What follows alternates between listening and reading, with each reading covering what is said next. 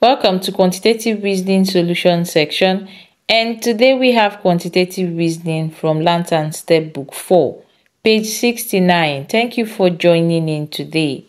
And to our new viewers, kindly subscribe to this channel for more quantitative reasoning solutions and mathematics problems. And to our subscribers, thank you for staying with us. Don't forget to like, leave a comment, share with others. Alright, so we have this problem with 5, 5, 3, 4, and this example we have 4, 17, 8, and 2. And for this example we have 13, 5, 7, and 4. Alright, so don't forget to like and subscribe to this channel. Okay, so we are going to start with this to find 5 at the middle. This we would have 3 squared plus 4 squared.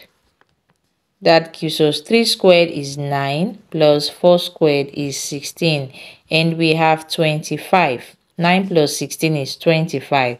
So 25 divided by the 5 up. Remember, we're looking for the 5 at the middle. So 25 divided by 5, we have our 5. Okay, so let's see if it's going to work for this to find 17.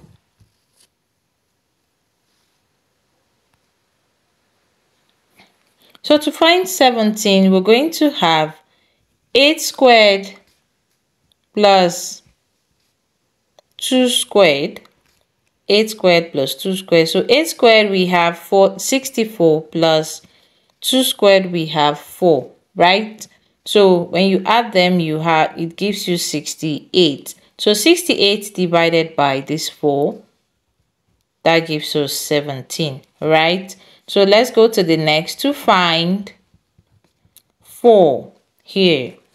So we're going to have 8 squared plus 2 squared, and 8 squared gives us 64, and y2 squared gives us 4. So 64 plus 4 is 68. So 68 divided by 17, we have our 4. Right, so don't forget to like and subscribe to this channel.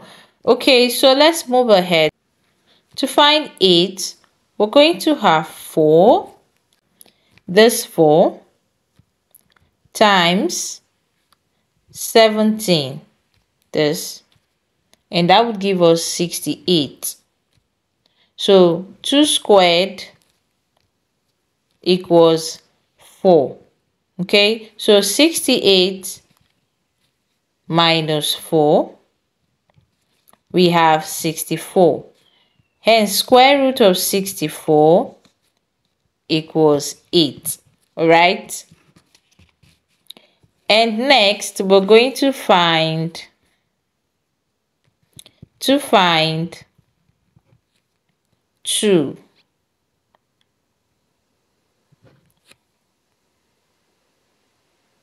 So to find 2, we're going to have 4 times 17, and 4 times 17 is 68. Okay, that's 4 times 17, that gives us 68. And our 8 squared, we're going to find the value of 8 squared, and 8 squared is 64.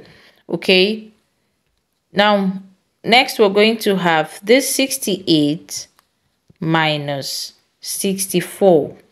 68 minus 64 gives us 4, and our square root of 4, we have 2. Okay, so if you're going to apply the same method here and here, you will definitely come up with similar answer. All right, so don't forget to like and subscribe to this channel for more quantitative reasoning solutions and mathematics problems. Bye for now.